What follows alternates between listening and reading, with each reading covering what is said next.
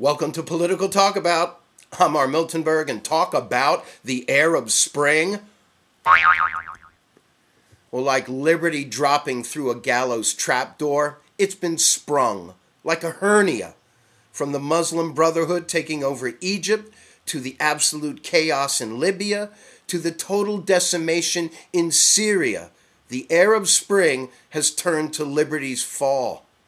Until next time, I'm R. Miltonberg. You've been watching Political Talkabout.